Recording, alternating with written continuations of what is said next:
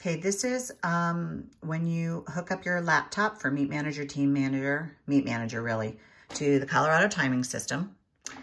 And what you have to do is you have to close your serial port. And this is the troubleshooting, because it seems every time I open up the computer has assigned a different port to communicate. So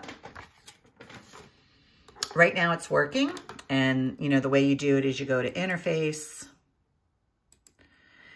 you go to timer, and you go open, close serial port. So I know that it's a 4, and that works. And I'm just gonna do okay. And it says communication passed, so we're all set. Now, if it doesn't work,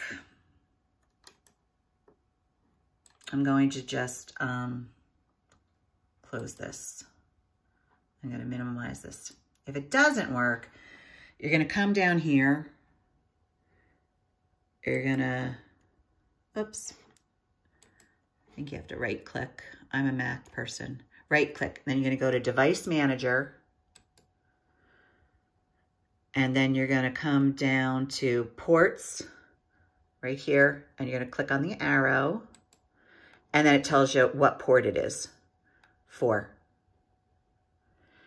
And I was told that sometimes if you have a mouse connected, it will rename the port. But for right now, it's going to be port 4.